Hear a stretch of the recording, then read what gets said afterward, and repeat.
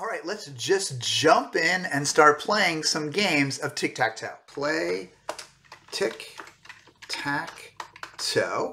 And let's go ahead and see what ChatGPT does. So I'd love to play tic-tac-toe with you. Here's an empty game board. You'll be X, I'll be O. Make a move and tell me where you want to place it. So I'm going to go 5. I think that's a great place to go.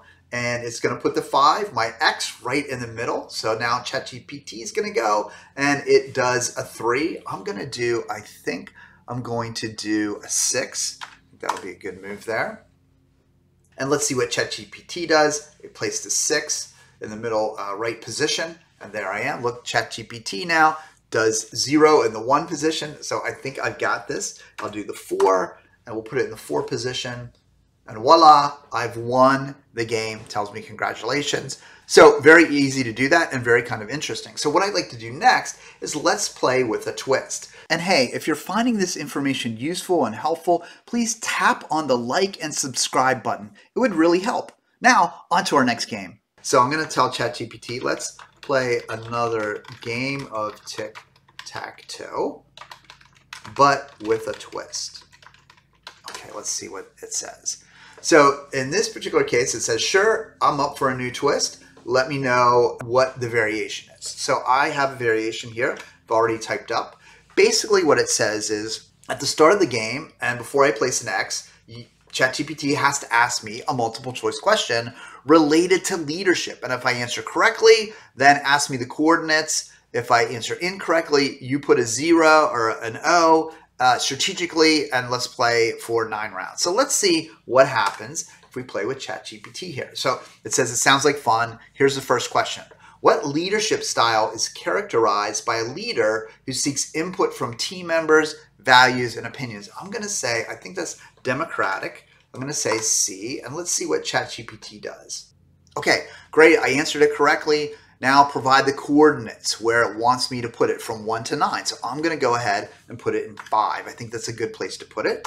And I'm going to hit 5. And now it says, hey, place it in 5. Okay, here's the updated board game. My turn. I'll place my O strategically. Now it's your turn. But it forgot to ask me a question. So maybe I'll say, ask me a question to continue playing. All right, now let's see what happens. Certainly, here's the next multiple choice question about leadership. So it says, what leadership theories suggest that effective leaders are those who can adapt their leadership style to the situation? Sounds like situational leadership. So I'm going to answer C. And it says, enter the letter, and I'll determine if it's correct or not. And you can provide me the coordinates after that. So I'm going to say C, and let's see what ChatGPT says. Great job. Now, where do you want this? So I'm going to actually put this in 6. I think that's the way to go. So now ChatGPT is allowing me to put it there. And now ChatGPT goes, 7. I better go ahead and do that. So what is the next question? And let's see what happens if I get this one wrong, even if ChatGPT can say it. So this is, what's a SMART acronym, right? We know that's specific, measurable, actionable, relevant, time-bound. Let's go with D and see what happens. So it says, thanks, but it looks like you answered D. It's not correct. As a result, you lose a turn, and I'll place my O strategically. Now it's your turn. I don't see where ChatGPT placed their O. Let me ask, where did you place your O? Oh, it forgot. It seems there was an error. Let me correct that. So here's the correct game board from after your last move. Still not really giving me the O of where it needed to be. O. So I think it's your turn because I got that one wrong. Turn because I got my answer wrong. Place the O. Okay. So it's a little bit like playing with a little child where you're telling a child like where they need to place their answers and what to do next. So now ask me my question because it's my turn.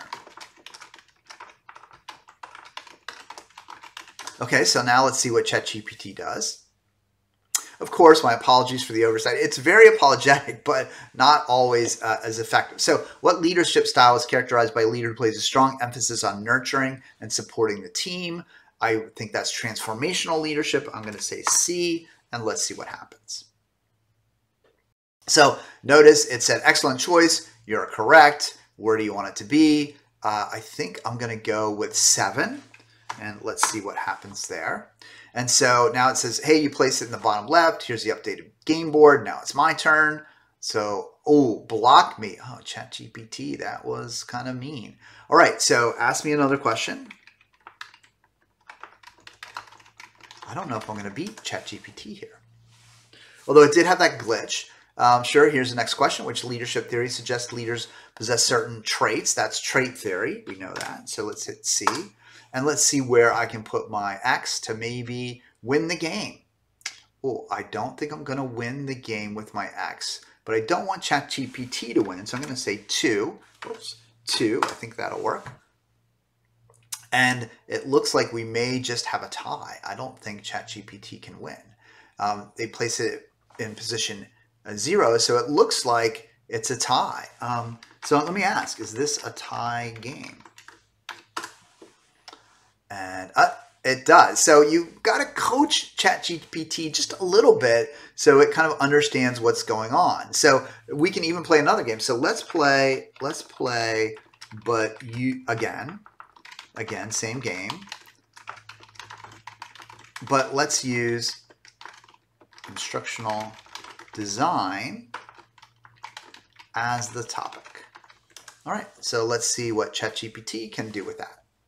Okay, and here we go. So ChatGPT says, yeah, we'll play another round. Here's how we're playing it. The first question is about ADDIE. In the ADDIE model, what does the E stand for? So I know that's evaluation. So I'm going to go ahead and say A. And let's see what ChatGPT does there. Okay, great answer. Okay, where do you want to put it? I'm going to put it in 5. Let's see what happens. So I don't want to play the whole game of Tic-Tac-Toe. You've kind of seen how it works. But this is a way that ChatGPT, or you could use any kind of Tic-Tac-Toe game to play a fun and interesting learning game related to answering questions. And I can play the same game, but ask me open-ended questions. So maybe multiple choice was too easy. Maybe I want to use open-ended question. And so it'll ask an open-ended question about instructional design, then I'll have to answer it. So can I briefly describe the importance of learner analysis in the instructional design process? Well, I can say it informs the design because you determine what the learners already know, and their gaps, gaps in knowledge. Okay, let's see if it can get away with a misspelled word there. It says, thanks, you provided a good description. Now you can place it. So now I can go ahead and place my X. But notice ChatGPT already placed an X for me. So a little bit of a glitch there, but that's okay. Playing with ChatGPT will give you experience of how you can create quick learning games. You can use them for yourself, maybe to refresh your memory instead of using flashcards. So you can use ChatGPT to give you information and ideas about different variations of Tic-Tac-Toe. You can use it to test yourself. You can use it with your friends and family. You can play a turn-based Tic-Tac-Toe. Now let's try another twist and see what happens. And let's see. So I said, give me a twist on Tic-Tac-Toe that involves me learning something while we play. So ChatGPT said, sure, here's a variant with a learning twist. Let's see what we do here. Each cell represents a category. So I have to answer the category. So category 1 is history. Category 2 is science. 3 is geography, all the way to food. So I'm going to say X. It's going to ask me what I want to be. Let me be X. And, always let me go first. And how about, and you go first? We'll try something different. I usually go first, but we'll let ChatGPT go first. Okay. So it picked O, and it picked history. He was the first woman to fly solo across the Atlantic Ocean. Does anybody know that? Oh, it's going to let me go. I'll start by selecting a category and asking you a trivia question related to that category. I do not know. Was it Amelia Earhart? Let's see. I don't know if that's correct. Close, but not quite. Oh, I spelled it wrong. Well, that's on me. Okay, good job, ChatGPT. All right, so I think I'd like to go position number 3, and let's see what knowledge that happens to be. What's the largest continent by land area. So is it Europe or is it Asia? I think it's Asia. Is it Africa? Let's try Asia. Yay, I got that one right. So here's a way where I can do some trivia with ChatGPT, and it's going to teach me a little bit. So that's kind of fun. It's a good way to learn. So let's do another one. Say let's play a game. Let's play Tic-Tac-Toe, where I can learn about artificial intelligence as we play. Whoops. As we play. Okay, let's see what happens here. All right, so it's going to play a game related to artificial intelligence. And it tells me, certainly, Tic-Tac-Toe will provide you with information and explanations related to artificial intelligence, terms and concepts as we play. You can be the X, I'll be the O. Start by choosing my position, and I'll give you an AI term. So I'm going to go 5. And now this game is a little bit different because while I do the information, it basically says, okay, here's some information, right? It's not asking me to solve the information before I'm allowed my X or O. It just says, here's some information, updated the board game, it went again. So I choose another position, it'll provide me some more AI related knowledge. So last time the AI related knowledge was on natural language processing. So let me go ahead and pick, I'm going to try to pick the 3, see if I can't block and go for a win there throughout the process. So now it's going to tell me about machine learning and how machine learning works. And now it's going to place its O. And now I have another position. So 1, 2, 3, 4, 5, 6. I think I'm going to go ahead and do 9, position 9. Well, let's see what it asks me about here in terms of artificial intelligence. So this is just another way to play and learn through Tic-Tac-Toe. The problem with this is kind of booms right past me, right? Here's neural networks, foundation, so I learn about them, and I'm about to win this game. 1, 2, 3, 4, 5, position 6. I think I can win it. And here we go. Now let's see if this time ChatGPT actually acknowledges my win. Sometimes ChatGPT does not deep learning. Okay, that's a type of machine learning. And congratulations. Oh, it did acknowledge my win. So that's a way, another way that you can play Tic-Tac-Toe with ChatGPT and learn a thing or two.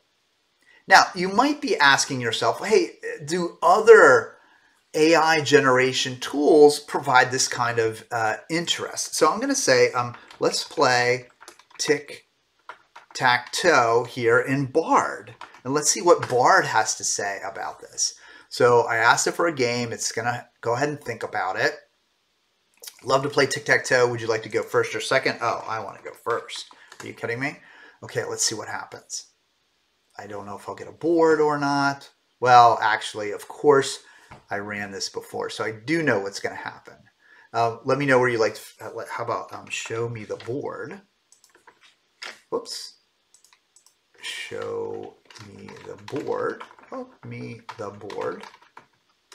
All right, now let's see what happens. Can Bard show me the board? Oh, the suspense is probably killing. Ah, there it is. It makes it a little bit easier to play Tic-Tac-Toe when you can see the board. And so I'm going to say 5 here. And let's see what happens. So now Bard is showing me that. I said 5, and but it placed the O up there. So,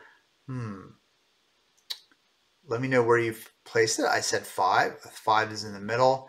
It did not place my 5 in the right place. Let's see if it places the next one in the right place. So 3. And let's see if Bard can find the 3. No. Huh. So it's giving me advice. This is great about Tic-Tac-Toe, but it's not really playing a very effective Tic-Tac-Toe game. In fact, it ignored my last. So kind of interesting, right? The different AIs will produce different types of results. So play with it, but use it. It can help you with your own learning endeavors. And it's a great way to kind of start thinking about the logic of games with a simple game like this, and then you can expand later on to other games.